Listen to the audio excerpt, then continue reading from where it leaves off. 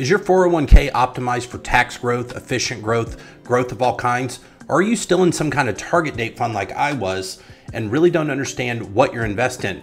If any of those questions you answer to are yes, you'll want to stick around. I do appreciate everyone for tuning in today and liking and subscribing as always. As we head towards the end of the year, I'm going to be looking at some new and interesting topics that you have emailed and posted about. Okay.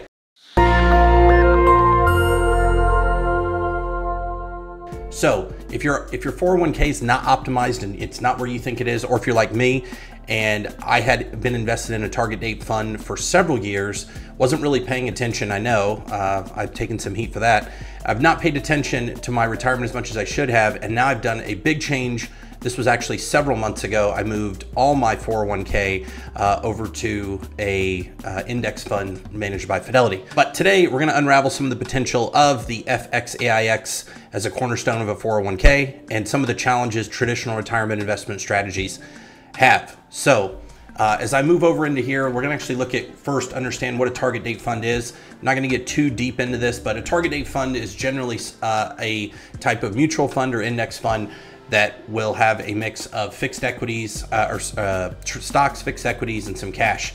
As you get older, they unwind out of stocks, move more into bonds, and move more into cash. They provide a very simple way for retirement. They provide exposure to a mix of active and passive management, and it's very simple to turn on. So like it says here, simplicity of choice, okay? You do get something for everyone. So if you want to do active management in most 401k plans, you can do that, and there is passive. So sounds great. What's the issue? Why did I even look at this? This actually started because I was going through a lot of my accounts over the summer and looking at what I was paying in my expense ratio. I've talked about this many times on the channel and what an expense ratio and fees in a portfolio of any kind, it's not necessarily retirement, but what that can do. And lo and behold, the fees I was paying for my target date fund were astonishing. Way more than what I normally pay for anything. If you've watched this channel for a while, you'll understand how bullish I am on index funds that mirror the S&P 500, setting and forgetting that. Well, I took my own advice and I did move a bunch over, and I'll show you that later on in the video. If the fees aren't the issue, what is? Well, funds are not all created equal. And these are just a couple of the funds I'm looking at. This Vanguard Target Date 2045 is one, and the Fidelity Freedom 2045. I was actually invested in the Fidelity 2055 fund that mirrors a lot of what the 2045 does, but you have an equity portion, a fixed income, the allocation, some of it's US, some of it's international. Same thing with T. Rowe Price and Vanguard. This one really hits the nail on the head. You have funds of funds, and what that is you may have an equity portion, and then under that you might have US stocks, you might have international stocks, you might have developing nation stocks, dividend stocks. You've got funds of funds. A lot of those expenses start to add up. And when you really do the math over, say, a 30 or 40 year time horizon of what that expense ratio can look like, it really starts to snowball, and you really see your earnings and your earning potential get dragged down by expenses. A couple other things here I'll point out. So if you're interested in outside gains in maybe tech or bio or consumer discretionary or industrials, whatever that is, a target date fund's not gonna be for you. It's way too broad. Okay, let's move over into another article here from Forbes real quick before I jump into the portfolio. This walks through what a target date fund is, and I will say here, if you scroll down to the middle, this target date fund diversification portion will tell you, hey, this Vanguard stock market index fund could be 54%, 36, etc. But that's one mix here in your 401k or your IRA that you could do. If I move down here though, this is the meat of it. Target funds can be too broad. So that was my core issue outside of expense ratio, was the Fidelity 2055 fund was way too broad for me. I was touching everything, and while from a diversification and risk management standpoint, that's great, I felt like I was leaving a lot of money on the table, again, because I was paying a higher expense ratio for the fund, but I'm not categorized and capitalized on areas where I feel there's tremendous growth, such as the United States, such as tech, and that's where the FXAIX portfolio or the index fund comes in. On top of being too broad, again, they can be too conservative. So there was a study done by University of Illinois Urbana and MIT, and the target fund that found on a whole, the target funds become too conservative for most people around the age of 50. I'm not close to 50, but I will say it was already too conservative for me. And if they look here, using a complicated model, they found that upper middle class couple without access to family wealth should put 80% of their portfolio in stocks at age 45 and then decline to steady 60 during retirement. Yeah, I would say 80% with a dual income household in the upper middle class in the United States, 80% you could do that for the long haul, and then just do 20% in bonds. And at some point, you'll probably want to ratchet that down to 50% stock and 50% bonds. But when you're younger, you want to have take on as much risk as you can, simply because if things go south, you have a lot more time to recover those losses. Now, if you look down here, here's some of the Fidelity market index funds you can get into: 0.02, 0.06, 0.03. These are the expense ratios. Now, for those of you paying attention, and maybe you've already looked at what FXAIX is, I want you to comment down below what you think the expense ratio is. What do you think FXAIX is, and what do you think FDEEX, which is my target date fund, what do you think the difference is in expense ratio is? And then as a bonus, I want you to comment down below and let me know how much you think over 30 years that outsized expense ratio will cost someone, mainly you if you're not paying attention, in retirement and in lost revenue just from paying fees. All right, so real quick, I actually went over to Reddit as well, and there's tons of different subreddits, and I'll link these down below. But is a portfolio of target date retirement funds good enough? You can read through here, and this is not just an article, but these are actual people commenting. Okay, so if you look up on the Motley Fool here, it'll actually walk you through some of the pros and cons of investing in target date funds, or what your retirement could look like. And lo and behold, the first one they bring up is FXAIX, which is what I invested in. And if you want to get exposure, it says here it's a great way to invest in the market through a single fund that tracks the performance of all stocks, and since 1988 has averaged 11%. Well, I can tell you right now, I was not getting 11% in my 2055 target date fund. I wasn't getting anywhere near that, and I was paying a lot more in expenses. So again, I want you to be careful when you sign up for a 401k or an IRA through your employer. I want you to be careful and make sure you're not always just choosing the target date fund. I'm not saying it's wrong for everyone, but I'm saying that for certain individuals that may be interested in expenses, that are more actively managing their portfolio and their overall investment, a target date fund could be a serious problem if you're not paying attention. You do get a lot of dividends from FXAIX. I've quite a bit of dividend just since the summer. So I moved, I believe it was August, I moved everything out of my target date fund and into this Fidelity fund. And if you look here, you'll actually see for every 10,000 invested at $140 per share, you'll be able to purchase 71 shares of the fund at a 1.35% annual dividend. You will grow 72 shares 1 year, 73, and after year 2 through dividend reinvestment. I have dividend reinvestment turned on in my 401k, and I don't plan on turning it off. And then the other thing I like with this is, at any time, if I want to, I can move over into a different fund. Obviously, my 401k is through Fidelity, so I'm not going to be able to invest in a T Rowe or a Vanguard. But you can see some of the outsized gains that you get from investing in a different fund outside of a target date fund. Okay, I'll move over into Fidelity real quick, and we'll see. I actually broke down, this is where the meat starts to really come in.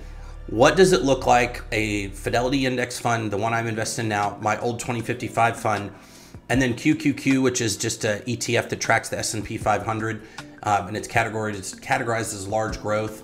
If I look here, I can see that QQQ has beat both of them, but if I take QQQ off and I just compare my new FXAIX fund, my new retirement fund, to my old target date fund, you're seeing outsized gains in almost $9,000 over the course of the last, let's see, what is that? Last 10 years.